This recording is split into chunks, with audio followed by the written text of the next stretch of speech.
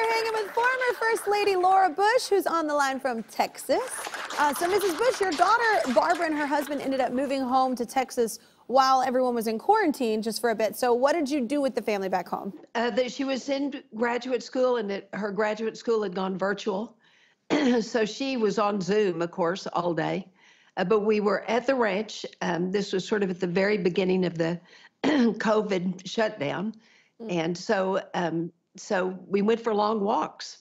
That's what we love to do. And then we watched a lot of different series on television. Oh, definitely. That's our new entertainment. Oh, absolutely. Netflix. It was a wonder during the pandemic. So it helped us all. So what's your favorite way to spoil Jenna's kids? And what does Jenna have to say about that? Y'all got all that hang time.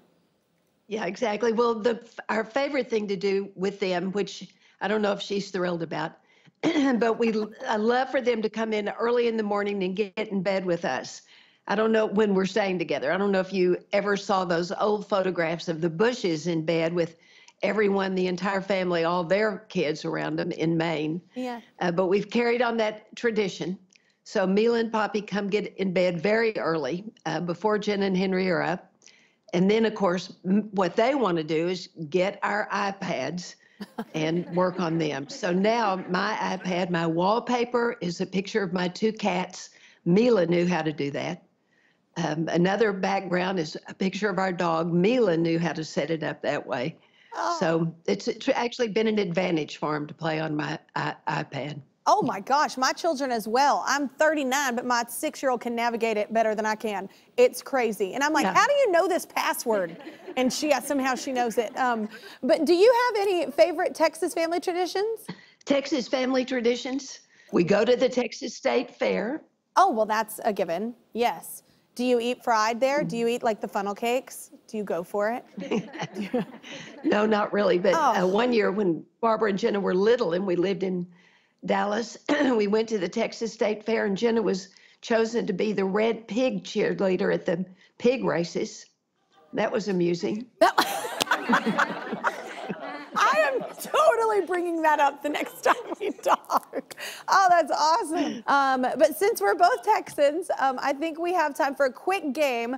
We are calling Lone Star Love. Lone Star Love. I'll say something that's truly Texan, and we will share if we've ever done it. Here we go. Had a family member who created their own homemade barbecue sauce. No, I haven't had that, but my dad's best friend in Midland owned Johnny's Barbecue. Oh. The barbecue joint in Midland. So he spent a lot of time at Johnny's Barbecue, and he would mainly pick up and bring it home for us to eat at home. Oh, that's awesome. I don't have anybody in my family, but I definitely have a couple friends. Okay, so have you ever told someone it's pronounced pecan, not pecan? No, but I've always used pecan. Me too.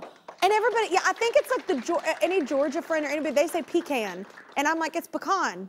It's not tomato, it's pecan. It's me too. Pecan. It's pecan. We made it so. Okay, so I say this all the time. Have you ever said all y'all because y'all just isn't enough? Yeah. You probably don't. Sure, all y'all. You do? Okay. No, I say all y'all. Okay. I mean, I say y'all and I say all y'all. Yeah, okay, me too. I feel cooler now. I thought I was gonna feel less than when you answered that. Okay, sang Deep in the Heart of Texas in front of the Alamo.